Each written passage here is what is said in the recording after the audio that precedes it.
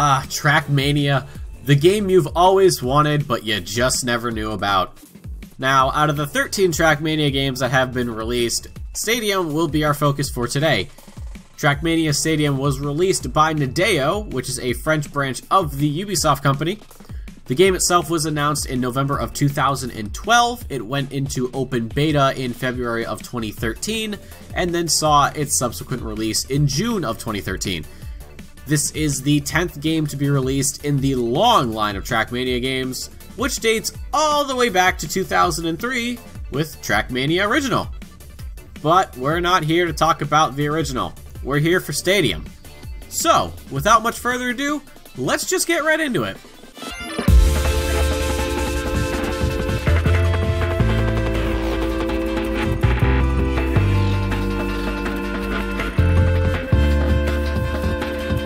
Stadium's menu, much like every other menu in the series, is short, sweet, and to the point.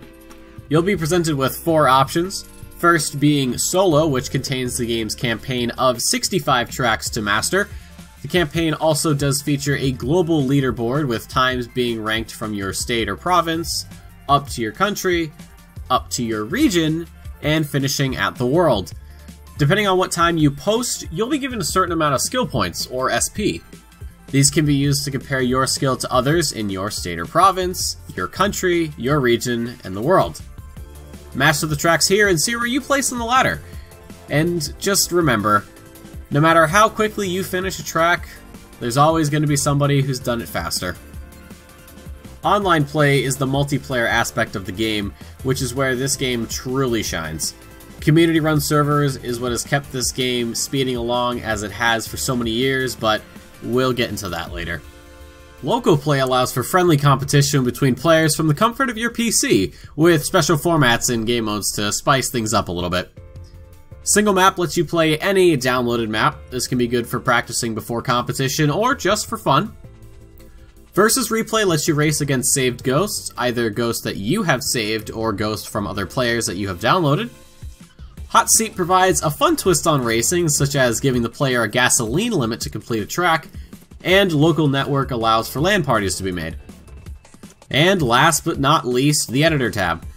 Here, players can edit cars by painting and applying stickers to them, editing saved replays to make videos of, and even create their own tracks that can be played by the community. The Title Tools tab can also be used to create new items, interfaces, and much more to create a completely different experience for the game. Players can also access their profile statistics, their car selection, and more from an option that's tucked away in the upper right corner of the menu.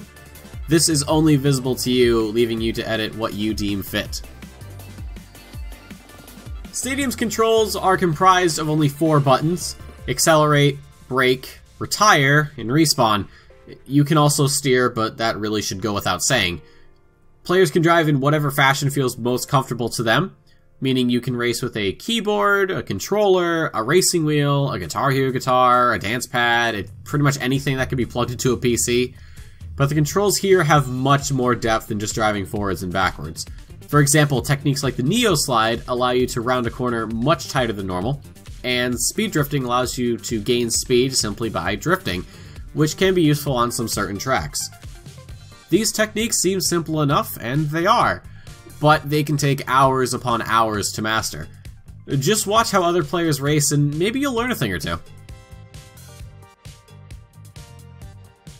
And now, the moment you've all been waiting for, the multiplayer.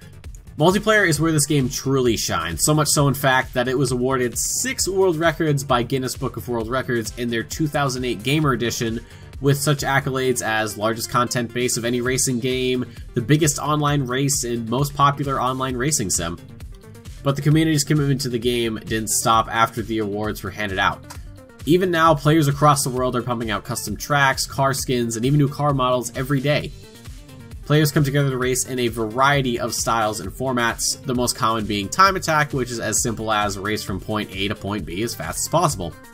Popular formats for time attack are tech, which focuses on using techniques such as Neo Sliding to complete the course, full speed, which literally wants you to go as fast as possible to complete the course, and RPG, a mode where a race can last half an hour to an hour to even a couple hours and involve very precise driving to complete.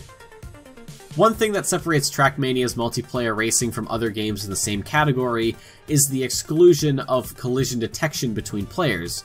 Now, normally when one player's vehicle comes into contact with another, a crash occurs, causing a loss of speed, alter trajectory, time loss, and the potential of having your car face the wrong direction entirely. In Trackmania, however, players simply pass through one another. This keeps players from intentionally blocking the path and ruining runs for others. Even now, almost 6 years after Stadium's release, player counts still average about 4,000 to almost 7,000 daily players. And as if Trackmania couldn't get any better, it has its own humble esports scene with tournaments running throughout the year. Prizes are usually small, ranging from day-o goodies to a couple $100s to even a couple $1,000.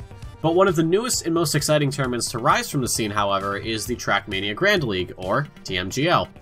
TMGL is, quote, the first one to be officially run by Trackmania video game developers, the Ubisoft Nadeo team, in collaboration with Omar Softy bin Abdallah and ZQSD Productions Company, with their objective being to, quote, gather competitive players and mainstream actors around an esport accessible to everyone.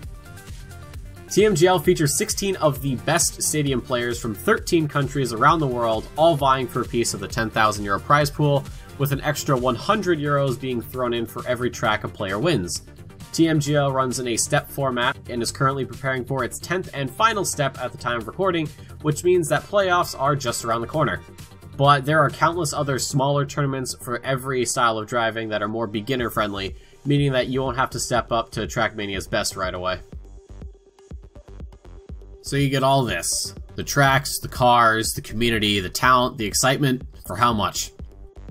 $10 is all it takes to hop into the driver's seat and race your way to the top. And if someone tells you that this game is dead, just remember, the game isn't truly dead until all the servers have been shut down, and with the dedicated community behind this beloved series, this game will be around long into the future. So, what are you waiting for? The race has already started.